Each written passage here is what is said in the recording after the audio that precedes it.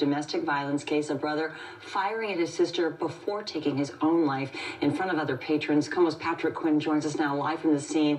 And Patrick, you talked to witnesses who saw it all. I did, Michelle, and one woman called it focused chaos when in the parking lot here outside Arnie's restaurant, shots flew through the air, and just within the hour, the Snohomish County Medical Examiner removed the body of a 56-year-old man when a family dispute turned deadly. Along this scenic shore in Edmonds just before noon, a tranquil Saturday was interrupted by tragedy.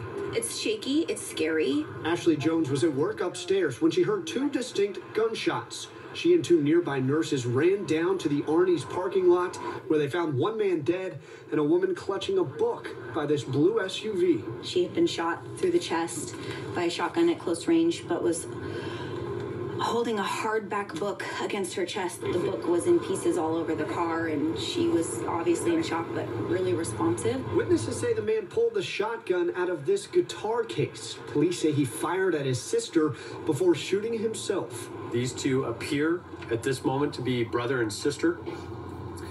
They had met here for some sort of family event. This is the second shooting in 3 weeks within a few blocks of here in Edmonds, where on December 14th, a 23-year-old was shot and killed at a party at a nearby senior center. But police believe these two shootings along the Edmonds Bay are unrelated. These are in no way connected. The incident back on December 14th was a much different set of circumstances. This incident here today appears to be an act of domestic violence.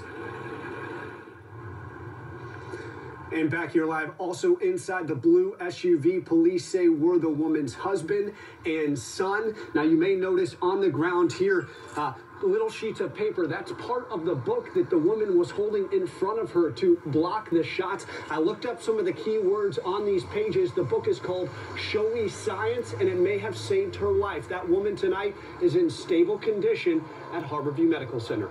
Live from Edmonds, Patrick Quinn, KOMO News. Tragic and incredible. All right, thanks very much, Patrick. Police investigating a shooting in Seattle's Central District tonight. Several people heard shots fired. When it was all over, 10 shell casings were collected.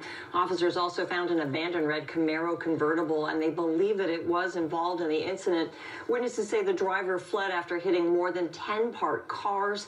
A K-9 officer and police helicopter tried to track those suspects, but no luck. If you have any information, police do want you to call 911.